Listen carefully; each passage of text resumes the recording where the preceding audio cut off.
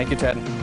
Well, January is National Glaucoma Awareness Month. As the leading cause of blindness, experts consider it the silent thief of sight. Because of the symptoms, basically they can creep up on you. But there's promising new treatments for the eye disease. Now think of the optic nerve as a cable that connects your brain to your eyes. If that signal is disrupted, it can cause vision loss. Trouble is, in early stages, glaucoma is very subtle. Most people aren't even aware they're losing their vision. By the time it's diagnosed, the vision loss is permanent and there's no cure.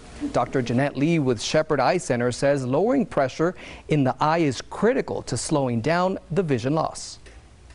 We can also do that with laser. So selective laser trabeculoplasty, or SLT, is a commonly performed procedure to lower the eye pressure.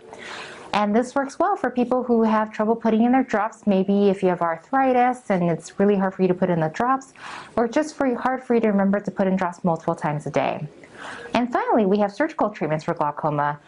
Surgical treatments of glaucoma have become a very exciting field in the last couple of years.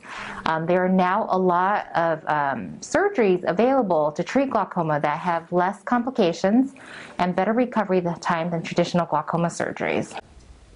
Well, it's estimated that more than 3 million people in the country have glaucoma, and half of those don't even know they have it. People who are at higher risk of getting glaucoma, are those people with family history that are of African, Hispanic, or Asian heritage. So even if you have no symptoms or risk eye factors, you should still get the baseline eye exam at 40.